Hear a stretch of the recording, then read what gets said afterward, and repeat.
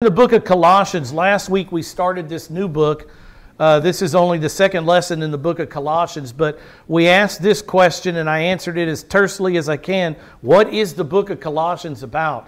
The question is, why did Paul pick up a pen? Why did God the Holy Spirit come upon Paul? Why did He bore him along to write this book?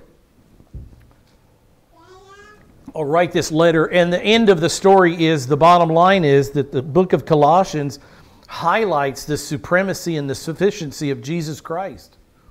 That the Christian life is lived with Jesus plus nothing. We can learn from Jesus. We learn about Jesus in the Scriptures. That we learned last week that Jesus is to be, as we look, fix our gaze on Him, fix our eyes on Him, that He's to be the ultimate model for the Christian life, the author and completer of our faith. In Colossians, in Colossae, in the city, they had wandered off. They were going into legalism. They were going into Gnosticism, asceticism. We'll talk mysticism. We'll talk about those things when we get there. But what Paul is writing the letter to say is all that garbage, all that self-help, New Age stuff that Satan is bringing into the church is not needed. What's needed in the church is a focus on the supremacy and the sufficiency of the person and work of Jesus the Christ. And that's it. Jesus plus nothing. He's the creator of the world, as Paul brings out in Colossians. If you want to send someone to the Bible to find out who this Jesus is, Colossians is a great little letter to go to, because Paul is defending the supremacy and sufficiency of Christ, that He's all we need. He brings out a lot of things about Jesus Christ. Ends up being one of the best Christological books in the New Testament. Hebrews would be another one. But in this book we'll see that He's the creator of the world, Jesus. It came up last time, and I'll say this because it bothered someone who I love dearly, my little boy, Caleb King. When I mentioned that Jesus is the creator of the world, Caleb likes to also add the fact that God the Father is the creator of the world, and hey, let's not leave out God the Holy Spirit, and he's absolutely right. I could show you pages in the Scripture and verses that highlight the fact that God, Yahweh, is the creator. I could also show you in Colossians 1 that Jesus is the creator, and Hebrews 1 and John 1 that Jesus is the creator. And I could also show you a passage from the book of Psalms that says the Holy Spirit is the creator. I don't want to split the Godhead up unnecessarily. We serve one God who exists in three persons. When the Bible gives a role to one of them exclusively, we'll split the Godhead. But let's not be too quick about splitting the Godhead. So when I said that He's the creator of the world, I wasn't being exclusive to the Son of God, and that the Father and the Holy Spirit had nothing to do with that. Fair enough, young man? He's the head of the church. We'll find that out in the book of Colossians, that Jesus is the head. Remember, we're all called the body of Christ. You believe in the Lord Jesus Christ, His death, His burial, His resurrection. You're placed into union with Jesus Christ. We become part of the body of Christ. Every body has a head. It has a master. It has an authority. And Jesus is the head of the church. Paul says that to the Colossians very clearly. He says also that in Jesus Christ, this man was the fullness of deity in bodily form. The Gnostics were saying God didn't come in the flesh. Flesh is evil. All material things are evil. The spirit world is good. And they were starting to buy into that heresy that Jesus Christ maybe didn't come in bodily form, that God came but not as a human being. And Paul writes this letter to say, no, indeed, He came as Jesus of Nazareth, born of a virgin. He was fully human. He's seated at the right hand of God the Father. So God the Father was satisfied by His death on the cross. His payment for sin satisfied the Father. So the Father resurrected the Son as proof and seated Him at His right hand, until the Father makes the enemies of Jesus Christ a footstool for His feet. We could talk a lot about that. We'll talk more about these later. The Master, Jesus Christ, also we'll see in this book. He's the Master whom we serve. He's the rewarder of our faithfulness as Christians. We learn all about that in the book of Colossians. And He is the image of the invisible God. He is the manifest person of the Godhead. Not the image in the sense of you take a picture and here's a picture of what God might look like. That's not what this means. He is the exact representation of the living God because He is the living God. But we need to ask a few questions here before we get into this book next week. And the questions are the who, what, when, where, why questions about this letter of the Colossians or to the Colossians. So the first question is who? We have to know the parties. If you're going to pick up the book, it doesn't matter what page you're on. If you're going to read the Bible, you have to know who the author is and who the audience is and what the occasion for writing is. We get into a lot of trouble when we just drop into a book and pull out a verse without understanding the who, the what, the when, the where, the why, the context, the reason for the writing. So the who in this book, as we'll find very quickly in the first verse, is the Apostle Paul.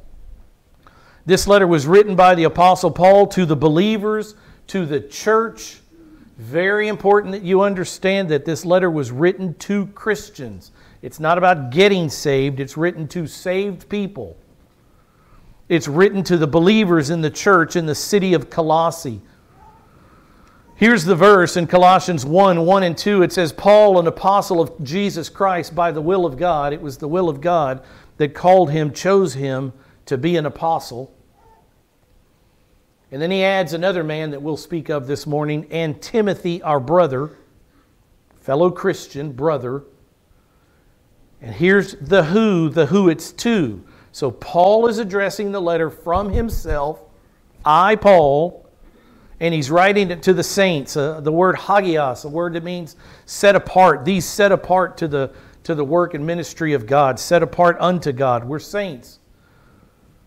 And so were they in Colossae. To the saints and faithful brethren in Christ who are at Colossae. So Paul wrote it. We know a lot about the Apostle Paul from the Scriptures, from the book of Acts. There's a lot written about Paul. We know that he is from Tarsus. He's a Jewish man. He says that he's a Pharisee of Pharisees, so he was a strict adherent to the Mosaic law. We know that Paul was a persecutor of the early church.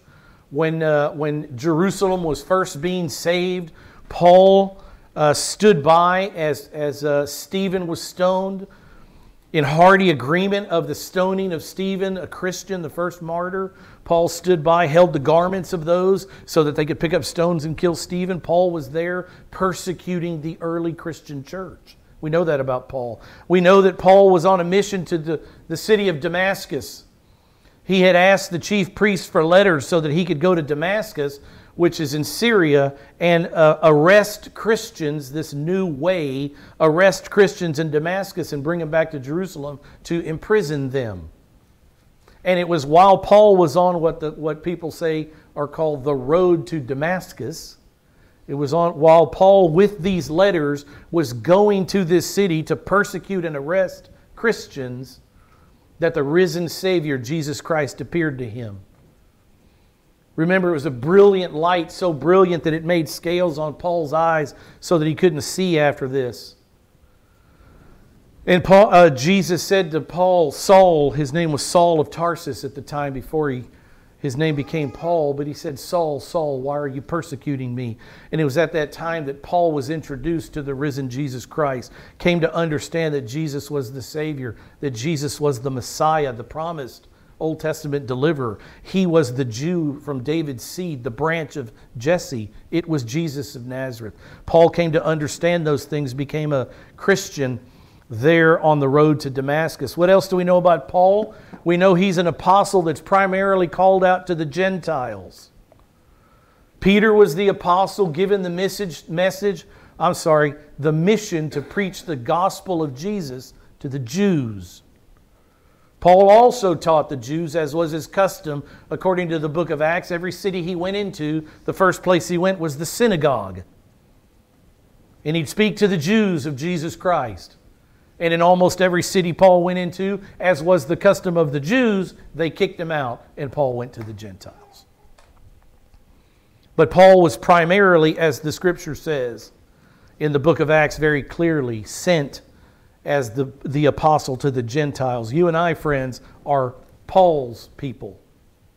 We're the Gentiles. This church exists because of the work of Paul years and years ago.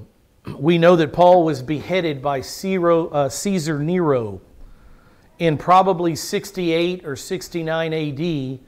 Paul was, after several times being imprisoned, he was finally imprisoned in Rome, and Nero killed Paul by beheading him. We don't read that in the Scriptures. We've got good early historians, Josephus, Eusebius. We get a lot of information about the apostles from the historian named Eusebius. E-U-S.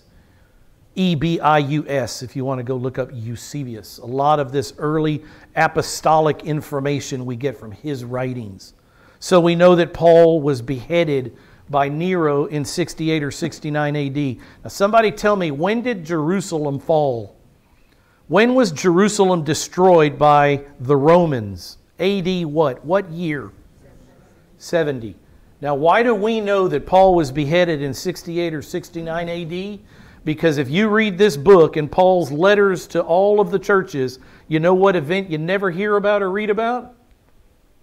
The destruction of Jerusalem and the temple. And Paul, a good Pharisaic Jew all his life, would obviously have made issue in the fact that God had taken the Jewish worship site because Jesus had replaced it. He would have written about it, but he didn't. Paul died in 68 or 69 AD at the hand of the Romans just before the temple was destroyed. But what about this guy? Oh, here's a couple of pictures of Paul. Just like me to wait till the end. Here, there you go. Look at him. Look at him quickly. Soak him in. Incredible man. Incredible man. Gave his life, everything. For me to live as Christ, and to die as gain. If anybody defined his life by the person of Jesus Christ, it was this man who said, I'm the chiefest of sinners and the worst of all saints. I don't deserve to be an apostle of Jesus Christ. I think Paul would have gone so far as to say, I don't deserve to be saved by the work of this man, Jesus Christ. And yet I'm an apostle? A wonderful man. But what about this guy? Paul adds Timothy in this salutation. Paul, an apostle of Jesus Christ by the will of God, and Timothy, our brother. We know a lot about Paul. I wonder if we don't know as much about Timothy. I want to make a few statements about Timothy. His name is Timotheus. If you read it in the Greek, it's not Timothy. His name is Timotheus. Theus is the Greek word for God. Timothy's name means honoring God. A well-named man, as we'll see in the verses I'm about to show you. A very well-named man. We first read about this young man, Timothy, at least a generation younger than Paul, if not 2 generations younger than Paul. In Acts chapter 16, we're introduced to this man, Timothy. Paul, one of Paul's missionaries' journey, it says Paul came also to Derbe and to Lystra. These are cities in Asia Minor, what we today call Turkey. Unfortunately, completely run by the Muslim Brotherhood. Once a bastion of Christianity, now a bastion of Satanism. Paul also came to Derbe and to Lystra, and a disciple was there named Timothy, the son of a Jewish woman. Listen to these facts the Bible tells us about Timothy. He was the son of a Jewish woman who was a believer, but his father was a Greek, an unbeliever. And he was well spoken of by the brethren who were in Lystra and Iconium. By the way, when you read the book of Galatians, we just finished going through it recently, was written to the churches of Galatia. These are the churches of Galatia. Derbe, Lystra, Iconium. These are the churches of Galatia. There were 4 churches. But this is where Paul picked up Timothy And Timothy latched himself on to Paul very, very closely, very tightly. Timothy is included. I'm not going to put these on the board, but just so you know, Paul includes this man Timothy in introductory salutations to all of these books of the Bible.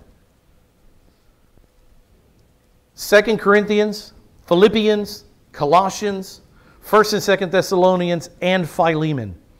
In 6 letters that Paul wrote, he included the name of Timothy in his opening salvo to the churches. 6 letters he includes Timothy. What was so special about Timotheus, the one that honored God, that Paul allowed him to get so close into his inner circle? What was so different about Timothy? Look what the Scripture says. In 2 Timothy 1 verse 5, Paul says this. Paul writes the letter of 2 Timothy to his pastor friend Timothy, this young man. And Paul says, "For I am mindful of the sincere faith within you, which first dwelt in your grandmother Lois and your mother Eunice," Evniki, a Greek would say, "and I am sure that it is in you as well." Another bit of background information about Paul: he was taught the Scripture, the Old Testament Scriptures, by his Jewish grandmother and his Jewish mother.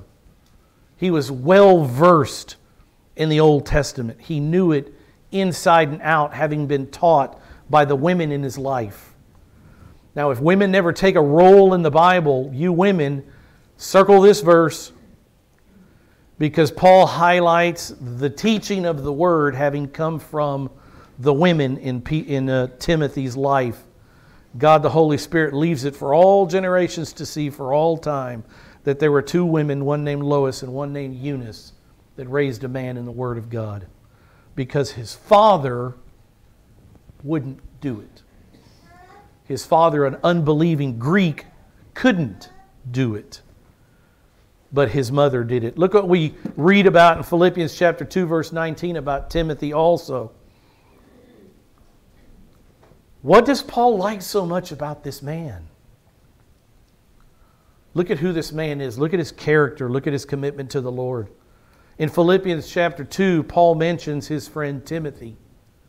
And he says, "But I hope in the Lord Jesus to send Timothy to you shortly." Does Paul have no one else he can send? Why Timothy? "For I have so that I also may be encouraged when I learn of your condition. For I have no one else." Imagine this, if Paul's entourage that traveled with him, sometimes Barnabas, sometimes John Mark, Timothy, others, Luke.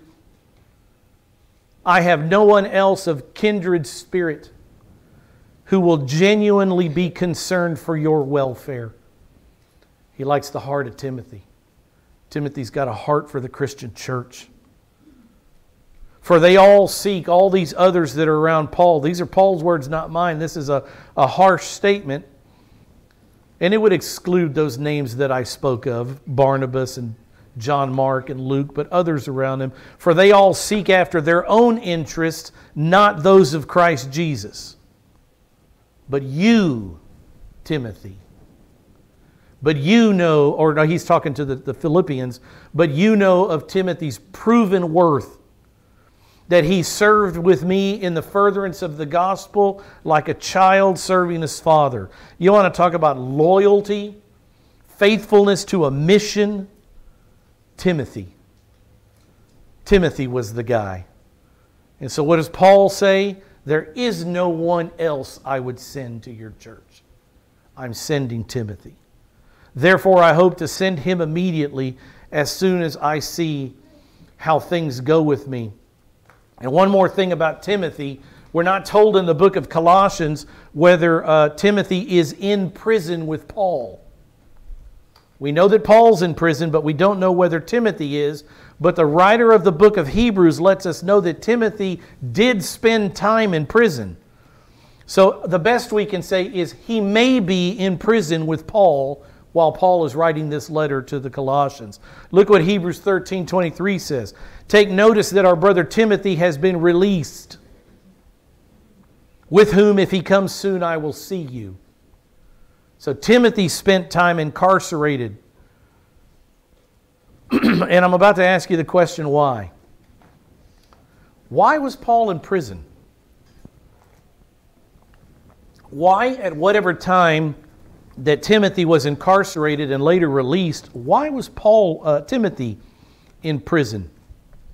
But we ask a question, when first, and let's just quickly answer this.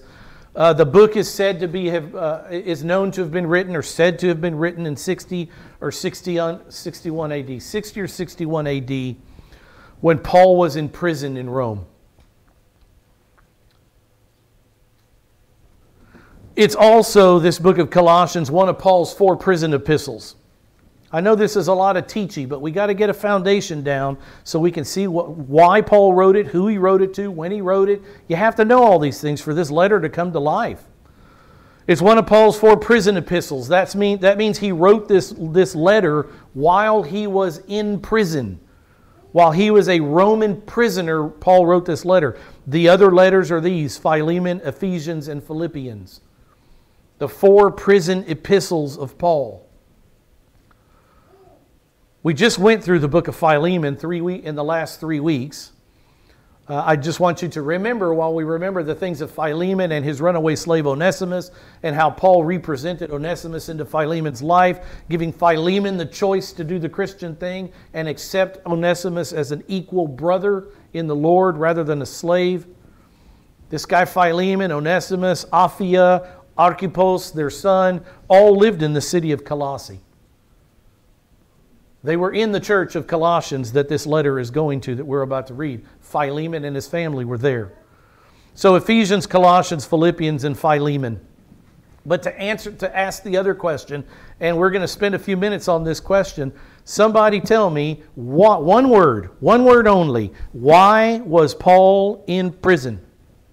Why was Timothy in prison? One word. Why? Why did Rome imprison these men over and over? Not specific enough. Not Christianity. Nope, not specific enough. Not specific enough. Starts with an R. Who said it? He was imprisoned for preaching the resurrection of the dead.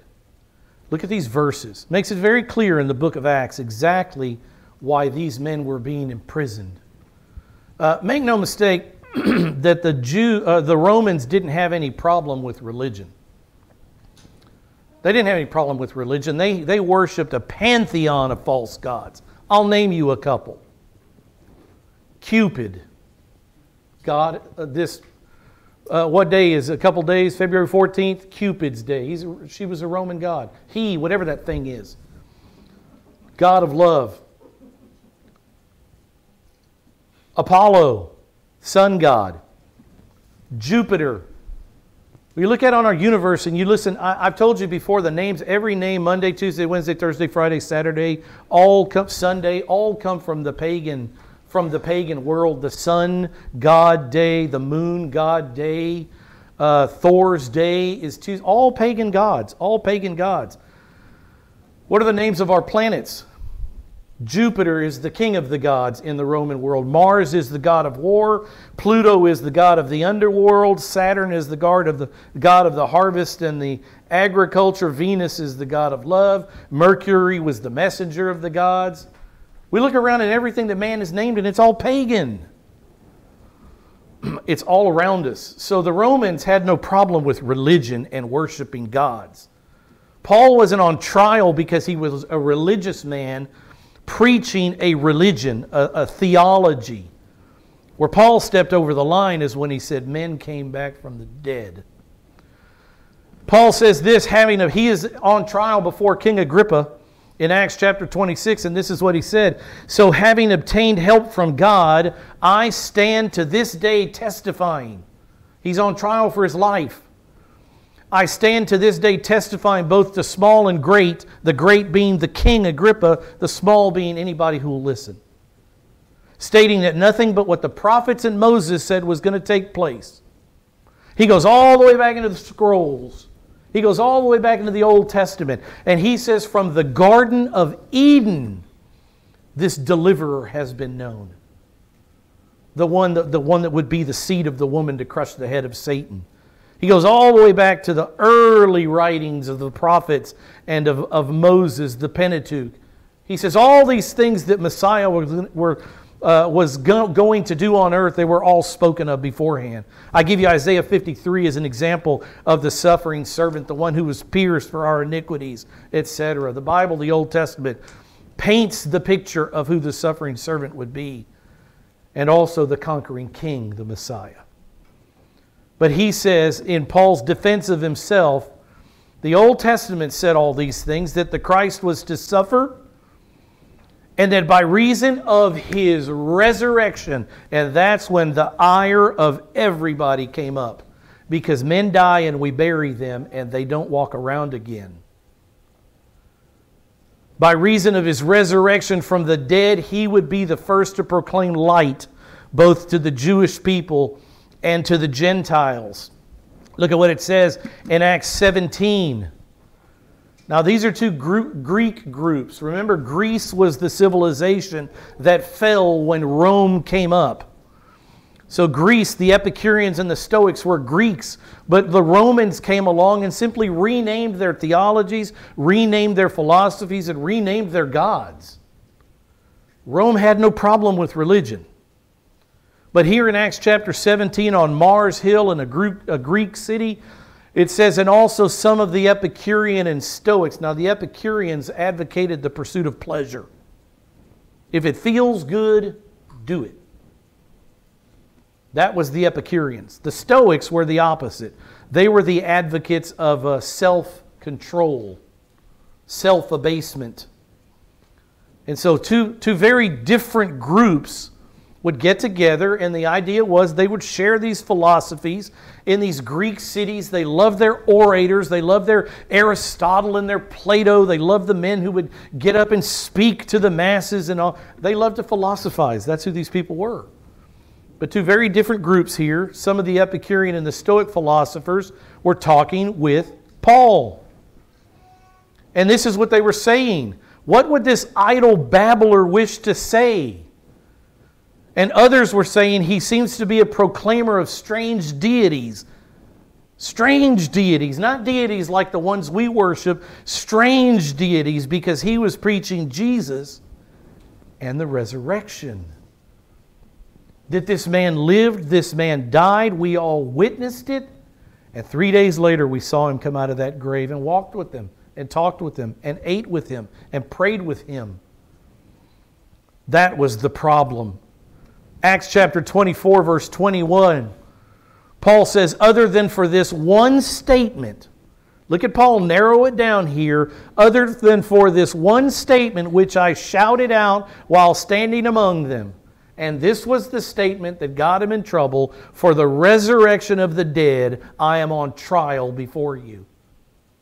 Why did Paul go to court? Because Paul preached that Jesus of Nazareth came back from the grave. And nobody could abide that. It was not only heresy to the Jews, it was heresy to the Gentiles.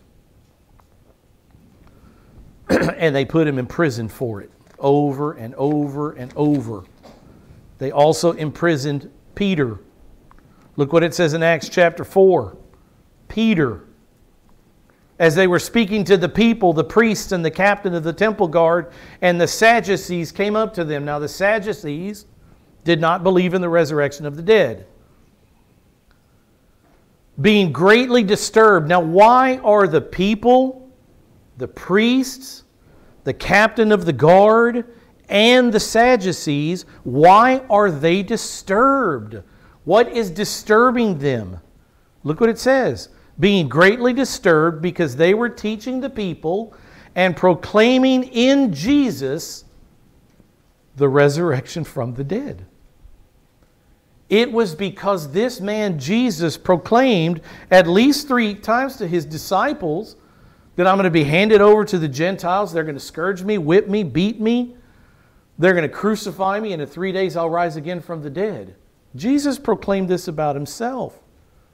But when these men finally were introduced to the glorified, resurrected Jesus Christ, all of a sudden you couldn't stop them for anything. They all, except for John, gave their lives as martyrs to the furtherance of the gospel of Jesus Christ. All these early disciples who saw Him resurrected.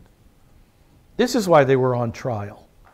Because they were preaching and teaching and proclaiming to the world what the book of Acts says, turning the world upside down, turning the world on its head, that men can come back from the dead. Men can be resurrected. And they thought, Paul, you have gone mad because of your teaching. You're in the books too much. You've gone mad, is what Agrippa told him. I think it was Festus that told him that. Agrippa said, Paul, you're convincing me almost to become a Christian myself. Peter did the same thing. He was preaching the resurrection, and that's what got him in trouble. Look what it says in the very next verse.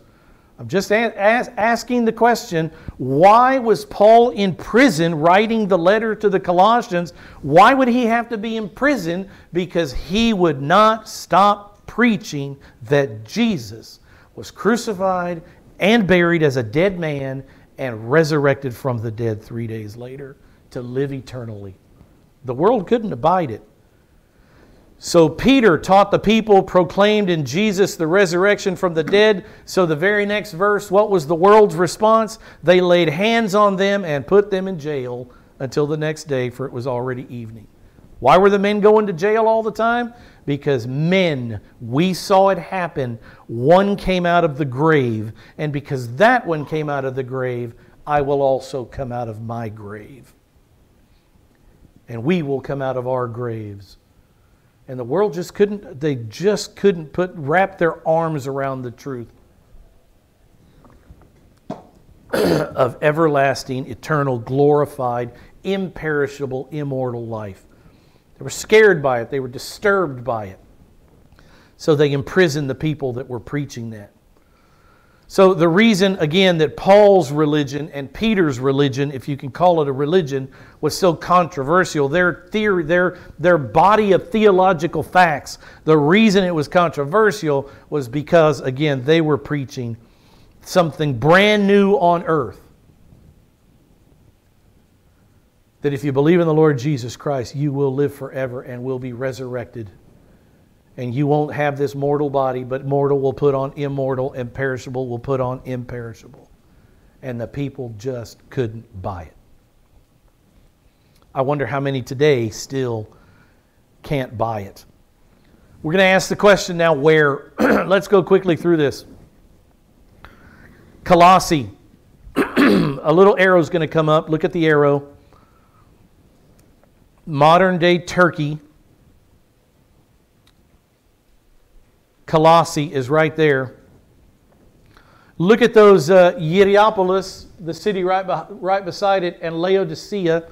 Laodicea gets famous because in the book of Revelation, Jesus has words for this church at Laodicea. But Colossae and Hierapolis and Laodicea were this triangle of churches, of churches and cities. We have cities today, Minneapolis, St. Paul, so close together, they call them the twin cities, right? In this day, they would have called these the triplet cities. Very, very closely related.